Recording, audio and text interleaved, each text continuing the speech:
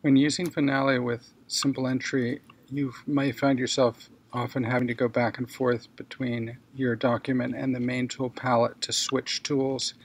There's a much better way to do this by setting shortcuts to the tools. This is how you do it. You hold down Option and Control and then press on any of 8 keys starting with F and going to the right. That's F, G, H, J, K, L, semicolon, comma. So if I do this right now, I'm going to hold down Control, Option, and F. A little Master Tool palette shows up, and you can see that the Staff tool is currently highlighted. That means that the letter F is currently the Meta Tool shortcut to the Staff tool.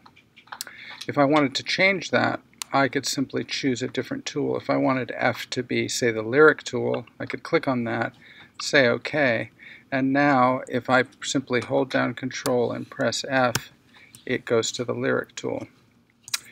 I'm going to now reprogram it to what it was before. So I'm holding down Control, Option, and F.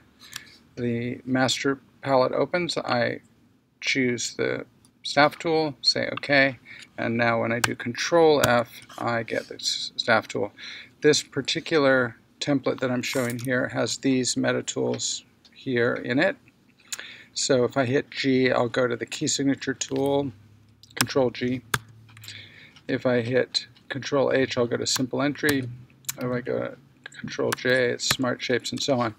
But you can set up your own Meta Tools shortcuts to any of these 8 letters that are on your keyboard, even if you have an international keyboard, whatever those keys are from F over to the right.